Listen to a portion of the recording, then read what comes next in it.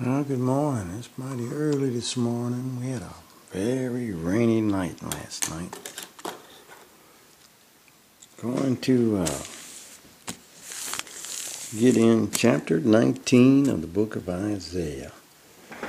And found a lot of likenesses and interesting things within this chapter. And it reads, "The burden of Egypt," and I believe that is the fourth burden that Bullinger points out of 7 in this book. "The burden of Egypt, behold, the Lord rideth upon a swift cloud, and shall come into Egypt, and the idols of Egypt shall be moved at his presence, and the heart of Egypt shall melt in the midst of it." To me, Egypt has always represented carnality, as Israel, a spiritual state of people that are seeking God, is held captive to it as we are held captive to carnality. It's a never-ending relationship until we finally make that exodus and make escape through Jesus Christ in our time. But this was a precursor to the time of Jesus, to shape our hearts and minds, get ready to receive it. "And I will set the Egyptians against the Egyptians." When I read this, "and they shall fight every one against his brother, and every one against his neighbor." If you've ever been on the internet long trying to seek a better understanding of Christianity and God and what things may mean or not mean, you will find that you will soon be embroiled in argumentation and one-upmanship and all kinds of chaos. And this is where I see this scripture comes to play in our time. I see city against city and kingdom against kingdom. This could be look at different views between different religions, how we love to fight and bicker against ourselves. This is all due to the carnal. Who does God do this to? It's the Egyptians. This is people that's carnal-minded. Most people that's come to the revelation of Jesus Christ will never waste time fighting and creating negative energy and arguing with others about Scripture. Only try to get what we're receiving from the Holy Spirit and see if that catches fire to another spirit that God may touch through something that we may be experiencing, and we look for the same thing in other people. There's no argument when you're in that a spiritual state of being. Argument is born from the carnal. "And the spirit of Egypt shall fail in the midst thereof, and I will destroy the counsel thereof, and they shall seek the idols and the charmers, and to them that have familiar spirits and the wizards." This is all this can be found on the internet today and in our society today. The wizards, people like Elon Musk and Jeff Bezos, the Billionaires Club, I always find myself quoting these days, is the wizards of our time. And they create a program or an idea of something that plugs into the internet. Next thing you know, we're all living in that, like Facebook or YouTube or what have you. So we're going to be looking. The carnal world is going to be looking in these realms and these mediums. It was a word that the Living Bible Paraphrase used. "And the Egyptians will give over unto the hand of a cruel lord, and a fierce king shall rule over them, saith the Lord of hosts." I write in my notes, a cruel. This cruel equals a carnal concept of God. If you ever realize that it's your concept of God that is wrong. God is never wrong. God can only be right. But when we think sometimes we're reading these Bibles and scriptures that we might say, gee, God sure was hard on those people, wiping out everybody, even the ones that piss us against the wall, and the children, the animals, and everything. And we'll say to ourselves in our carnal mind, boy, God seems like a hard butt, doesn't he? I don't understand this. Well, we just have to put that on a shelf, because God's not really talking about people as much as he's talking about ideas and ways of thinking and ways of being. But until we come to that understanding through the revelation of Jesus Christ, it's a cruel God we serve, because this is our concept, and that concept is born out of carnal thinking. We must do away with the carnal way of thinking about God and do in with the spiritual way of thinking of God. Think of God in our hearts, not with our minds. Common sense will fail us, as common sense is a thing of this common world, but it's the spiritual way of being will never fail us, because it is of a spiritual plane.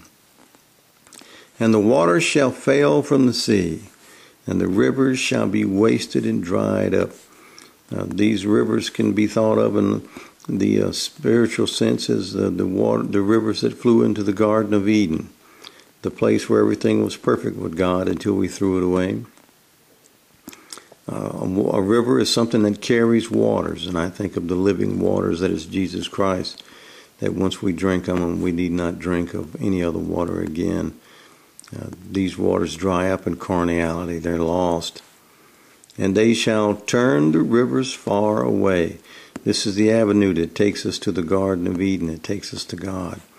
When those rivers dry up spiritually, there's no traveling to that Garden of Eden.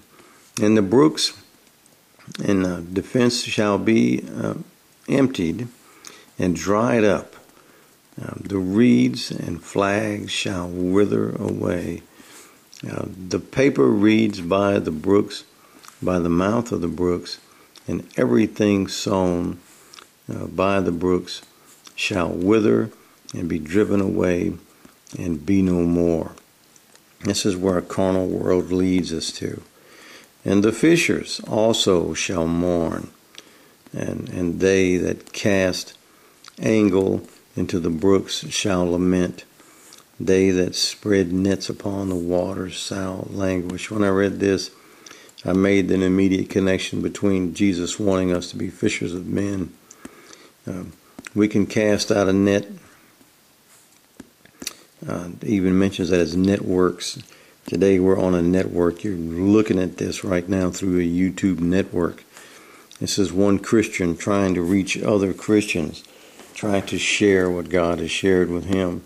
And this is the same thing that most all of you do as well, not only on the internet, but through the water cooler at work, the truck you're riding with somebody to work with, or whatever friends you may be talking to about Christian things. We all cast nets. Whether we're catching by hook, which is one fish at a time, or by net, which is hundreds of fish at a time.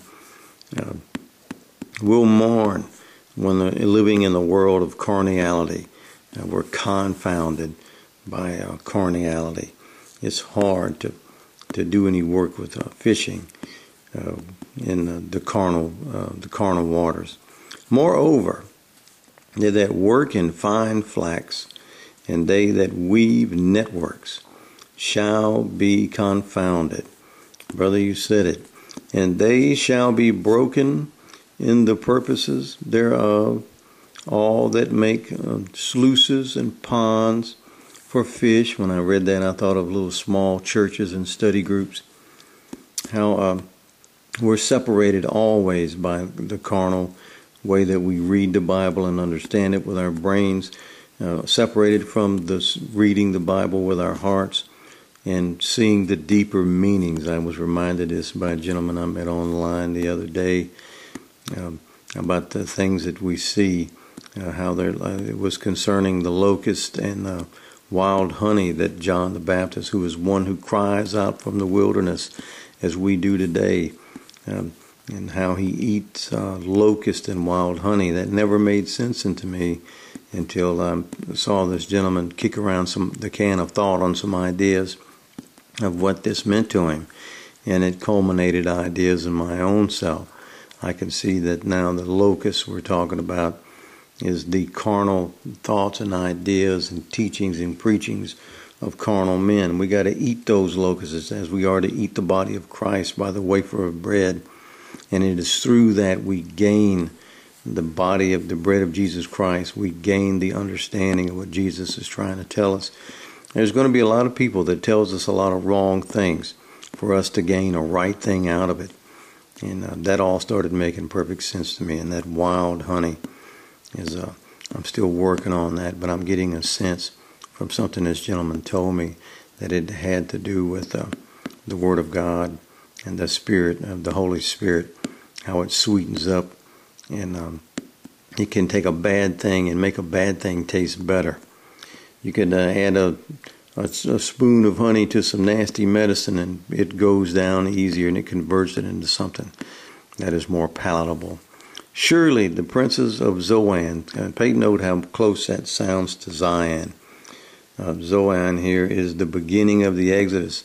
It is the place where the Exodus began. I had to go to a strong study in Matthew Henry, or no, it was actually this guy here, Zoan. It was Bullinger, who, I think in chapter 30, has a note on that and nails us down to the beginning of the Exodus.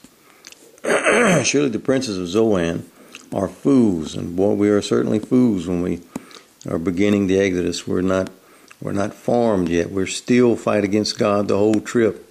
We gripe about the quail, we gripe about the manna, we gripe when we're just constant revolting. Let's see, fools, the counsels of the wise counselors of Pharaoh is become brutish. How say ye unto Pharaoh, I am the son of the wise, the son of the ancient kings? Well, where are they? Where are the wise men?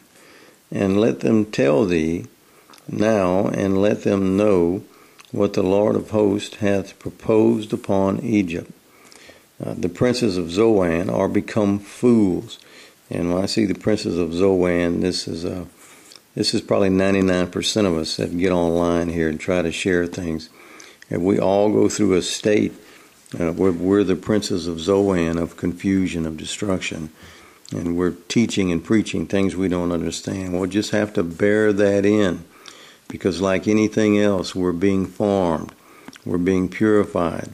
And I never really like to delete any of my old videos, and I'm sure it might sound very foolish but I think it's important that they stand. I got a discussion board I've been talking on for I don't know how many years, 15 years or so, called the God Zone, that I made it a rule years ago to never delete anything that happened on that board, whether it be arguments.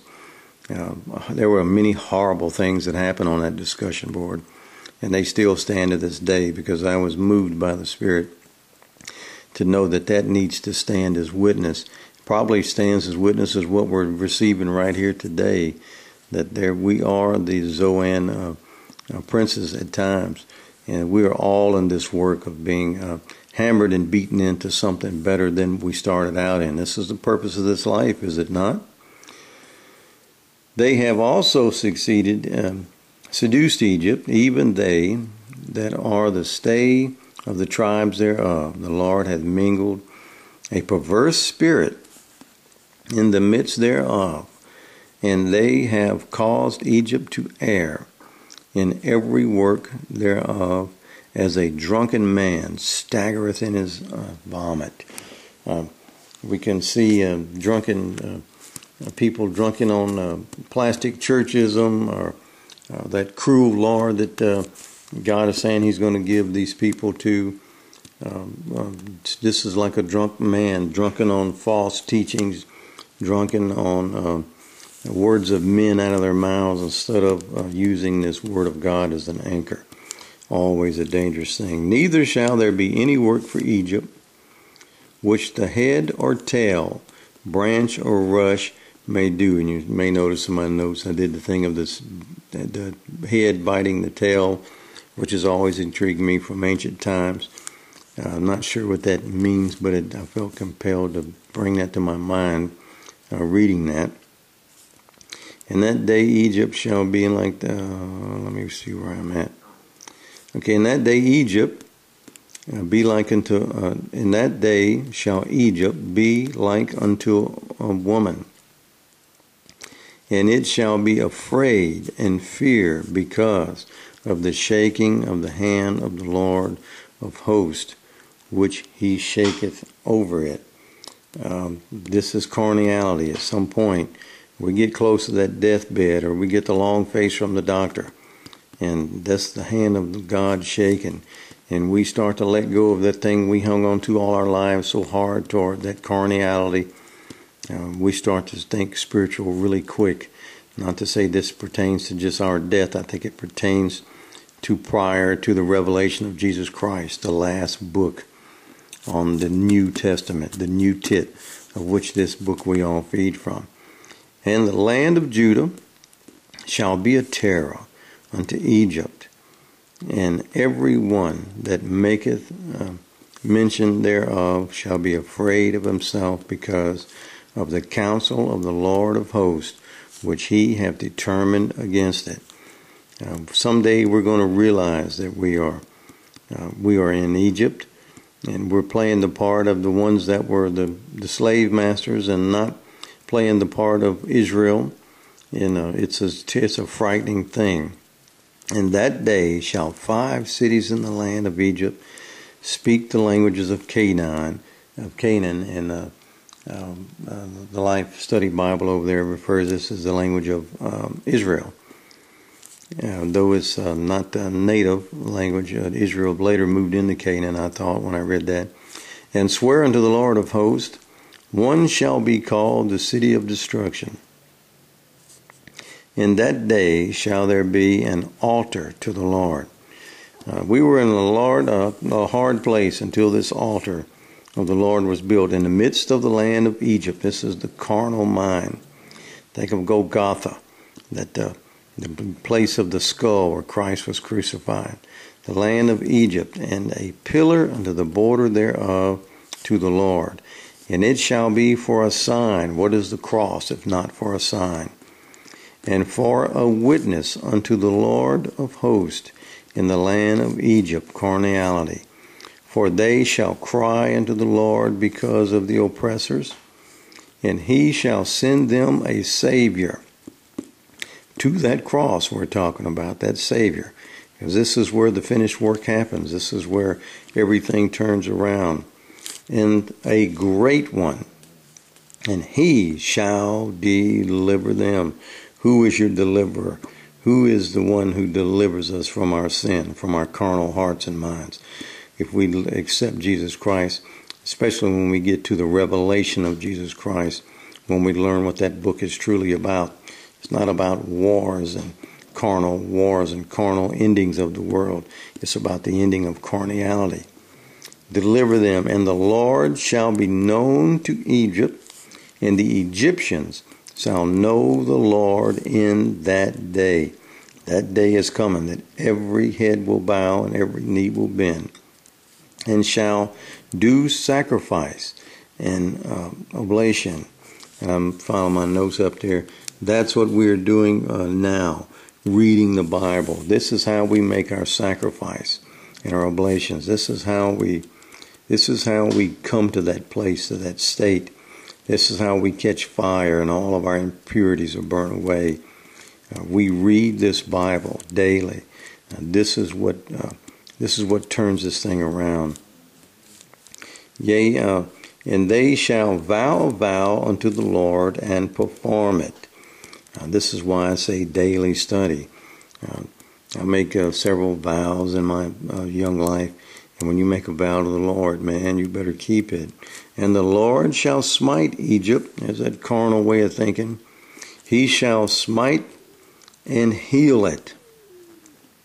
That carnal way of thinking is going to be healed. So now when you're in the carnal world, you don't seem to argue all the time with fellow Christians. You don't seem to have all these headaches and problems. You don't seem to slip off to the whorehouse when you're supposed to be going across town to pick up materials for your job, because God has smited that Egypt way of thinking, that carnal way of thinking, and He is giving you a healing. And they shall return even unto the Lord, and He shall be entreated of them, and shall heal them. The revelation of Jesus Christ is what that means to me. And in that day shall there be a highway out of Egypt to Assyria, and the Assyrian shall come into Egypt, and the Egyptian unto Assyria, and the Egyptians shall serve the Assyrians. And in that day shall Israel be a third with Egypt and the Assyrians, even a blessing in the midst of the land, whom the Lord of hosts shall bless, saying, Blessed be Egypt, my people, and Assyria, the work of my hands, and Israel mine inheritance. That's a lot of deep stuff for this morning. Grandchildren, if you're watching this study, boy, I tell you, I hope you're on your toes in your studies. There's a lot of this stuff I could grab onto, but there's a lot more that I can't grab onto, like the relationship between Assyrians and there and what they represent spiritually. But that's an interesting cud to chew on. With that being said, this study was pretty good. I think the Mars is a little short one, looking by Matthew Henry's notes. What a wonderful thing to kick the can of thought around about what this means and to edify. I've been really enjoying some of the comments coming in on the channel, really thought-provoking comments, and I think this is what we're supposed to do as brothers, as opposed to the fighting brother upon brother as we do in Egypt, as we are before we're released from that captivity of the carnal chaos. What a wonderful thing to talk with each other. Grandchildren, I love you. I hope that you're studying your Bibles. I hope that you're doing a morning read and a read at night when you go to sleep before you lay your head down. I hope you guys are being kind to each other. This is God's greatest wish for us, is for us to be kind to each other and to come out of this captivity in Egypt that we find ourselves born into in this life. And the best way we can do that is with get on these teats. We've got to left teat the Old Testament. We've got to right teat the New Testament. We've got many helps from many people that came before us to help us. And these are the old wise guys that we stand on the shoulders of them before us. All of us do. And what a great and wonderful thing that is. We got a lot of storms last night. We'll have to go out and see if we got any damage. Had a few tornadoes not too far away. Thank God that they didn't hit our homes and the homes of our children. I'm glad that we've got a call early this morning saying a tornado was very close to one of our kids' houses. And thank the Lord, man, that the Lord's protected us and stayed us from these storms. These storms are getting crazy these days. We were talking about how these wizards and everything that people are looking to. This is these wizards are planning what they used to call in the old days. I know I'm getting old and sidetracking, but these wizards have been doing what they call cloud seeding since the 50s, man, and fooling around with the weather by leaving those contrails of airplanes that we thought for years were just a contrail. Was actually many planes are spraying chemicals up in the air, barium and aluminum powder and things, and changing, altering the weather.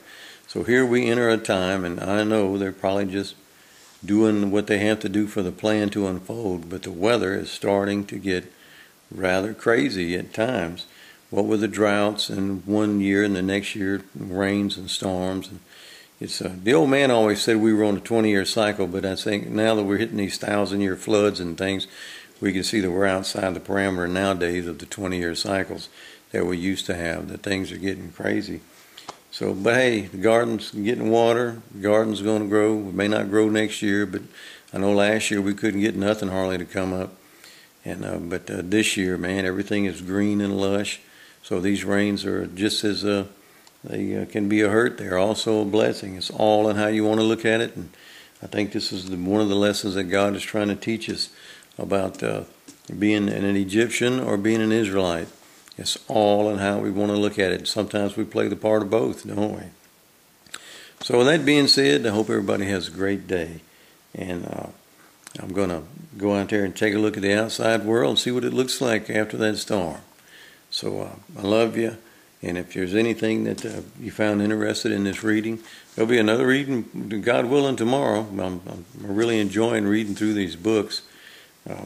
And always come back and see us. Grandkids, look us up. We're in the book.